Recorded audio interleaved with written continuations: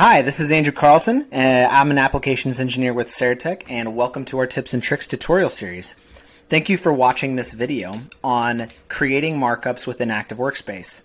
Please remember to like this video and subscribe to our channel for more helpful tutorials. And if you have any suggestions or specific requests for tutorials on topics that you'd like us to create, please add them in the comments below. Also, if you have any questions about this video, please be sure to put those questions in the comments as well. So this video will be about how to create markups within Active Workspace. To do that, we're going to search for a PDF that we'd like to make a markup on. It's going to bring up a list of all the PDFs that we are responsible for, that we have in our database, and then we can select the PDF that we want to make the markup on. So what you'll see here is on the right-hand side, we have a preview of our PDF.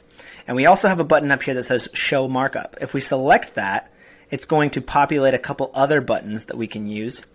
And that's going to allow us to highlight and to create freehand markups. So you'll see here that there's actually a markup already created on this document.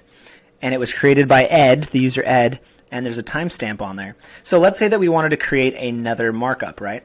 We can say Create Highlight. And then all we need to do is just drag our cursor across the section we want to highlight. And it's going to create that highlight. And what happens is on the right-hand side, you have a prompt to put in a message or comment. So let's say that we wanted to say change wording, for example. We wanted to change the wording to this. That will be what appears on this markup. And we can dictate if we want that to be displayed to the public or just ourselves in a private mode or authors. So you can actually, you have security measures on here as well. And so if we hit create, we'll see that if we hover over this now, we have the change wording comment inside of our pop-up when we hover over this. Another cool aspect of the markup capability is freehand markups. So if we select the create freehand, what we actually have here, we can freestyle on this document and actually draw and connect these dots. It will create a square or a rectangle depending on what we've drawn. We can also create circles if we do this. We can create arrows by just drawing here. So it snaps everything into place. And then if we select accept, it will also prompt us to create a comment for those markups that we've created. And again, when we hover over these markups, it will show us a timestamp and who created them, as well as the comments. So this is an easy way to mark up your PDFs and then send them along for approval or changes that need to be made and make that available to those that need to make those changes. So thank you for watching our video.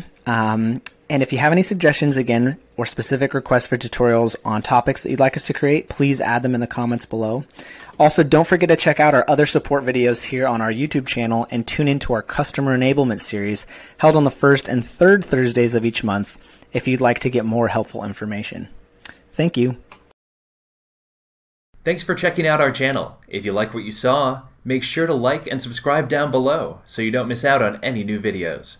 Follow us on LinkedIn, Facebook, and Twitter for the latest engineering news and information.